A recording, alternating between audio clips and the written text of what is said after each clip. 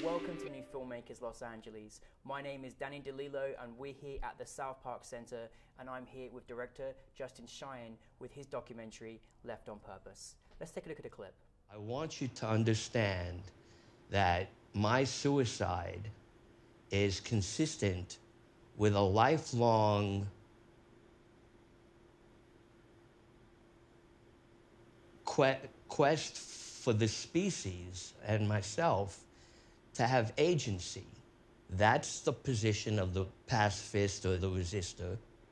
And the baby boomers, more and more of them, will feel like me. Listen, congratulations on your film. Thank you. On Purpose. It's great. It's really great to be here. Well, it's a truly momentous story that you shared with us. And for those that haven't seen it, tell us a brief synopsis of your film. Well, you know, like many documentaries, it starts one way and it takes a turn that you're not expecting. But I started making a film about a friend who was a aging peace activist, and I had always been interested in the 60s activists, and I wanted to know more about him. And about 6 months into making that film, he told me that he was planning his suicide. So, you know, all of a sudden I had to really stop and think about whether I could continue making the film and whether it would be helpful to him, and it was really difficult. It was, so the film became about our friendship and our relationship, and stopped just being about him. And I felt like if I were going to make the film, I needed to kind of step out from behind the camera, and it needed to be about this difficult relationship that is not so uncommon. People deal with loved ones who are in emotional pain all the time, and I thought it was an important story to tell. So, well, with that being said, thank you for sharing something so personal and noble about someone that was so iconic in a period of time where so much movement was being changed. We all really got to embrace the greatness of him and your story and the journey that you had with each other. Now, obviously, you mentioned that you were fascinated by that period, and it really was a wondrous period of change and a movement. Like, I watched it, and I was like, I wish I was young and experiencing that and the movement that it was. What did you kind of like... You were young. I was young. I was, I'm still young. Hippie or whatever, but no, what for you, you had a fascination with that kind of period. What was it about that you wanted to sort of... Well, I grew up in New York in the 70s and 80s, a time when Ronald Reagan was kind of really took the country to the right. Yeah. And there wasn't a lot of activism, and I, learned about the civil rights movement and the anti-war movement, and I felt like that was really lacking. Yeah. And when you grow up in New York, you see these characters walking down the street in Washington Square Park in the Village who just are seeped in history, and you could tell that they have an amazing story, and so often you don't get to learn those stories. Yeah. I saw this as an opportunity to learn about this guy who was just so witty and interesting and had lived this amazing life. And I think that it's a great opportunity to have a camera and be able to kind of step through that door and learn about somebody. No, I mean, truly, and he's a really fascinating person, and the movements that he led and was part of, and the people that he met. I mean, it's truly phenomenal, isn't it? This one man can just be a lead in so many different things. What was it about him that you kind of like found so fascinating? Well, he said that he was kind of like the Forrest Gump of the peace movement, being that he was there and kind of played a part, but he was in the background. He wasn't. He had all his life been dealt with depression and anxiety, and so he wasn't the Abby Hoffman or the Jerry Rubin who led the charge. He was the guy kind of conferring with them in the background. The unsung hero, yeah. But he was a hippie and a yippie. There's a difference. The yippies tried to turn the hippie movement political, and they used sarcasm and humor, and he was really had that in his heart. And so when he decided that he didn't want to live anymore, he saw this film as an opportunity to kind of turn it into a spectacle, which you know, as a filmmaker, was very troubling. I didn't set out to make a film about suicide, and I certainly didn't want him to commit suicide. You know, he became very much a part of my family. Yeah.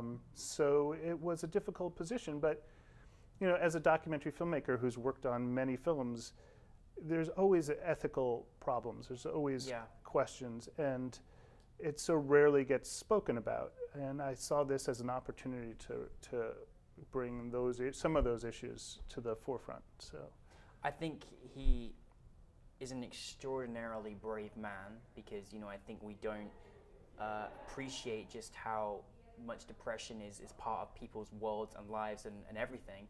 And, you know, I think brave enough to actually do that on camera, you know, as well. It's just unbelievable. And for, you know, really, I mean, I obviously it's a very troubling thing, but for you as a filmmaker and as a human with a heart, what was that like for you to have to go through that journey?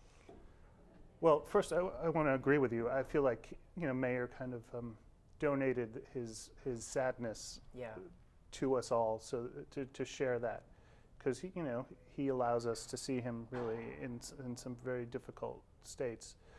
But you know, as a person, you know, I feel like I was no longer a filmmaker first. I was his friend first, and it was important to me that I consult with his doctors and his friends and his psychiatrist to make sure that the film itself was not going to be contributing to this. And his doctors felt that the film was a positive thing, that it was giving him a chance to feel appreciated. Yeah. I don't, you know, if they had said, you know, this isn't a good idea, I would have stopped. Yeah. But then I found myself in this position where I felt like the film was keeping him alive, that he was living for the film, and I didn't want to be making a film forever, just to keep him alive. So, and I also was in this bind where I felt that maybe he would feel an obligation to the film to complete this act. Yeah. So I was in a tough spot. Well, I think it's you know, very brave on both your points to, you know, to actually make it. But you know, I feel like because he, you know, achieved so much in his early life and the support of the things that he did as well, he's almost as sad as obviously what happened. He's left a positive legacy of what he achieved in his life, and for people to witness and see. And on so many levels, I feel like he's left a great morality for us all, you know, to feel about people that we may know with depression, but also celebrating people's lives as well, which is what he did. Sure. You know, I mean, he sort of, you know, went out in as sad as a particular thing, but you know, had that kind of David Bowie aspect of him that, you know, creatively achieved all of this, and you know, in his own right, just felt it was the right time to go, and only you know what that feels like.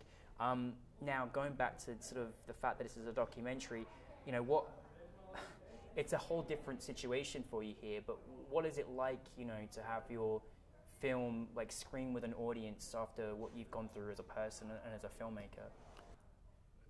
It's been really gratifying. I mean, I feel like a film like this, I don't set out to prove a point or to have an agenda.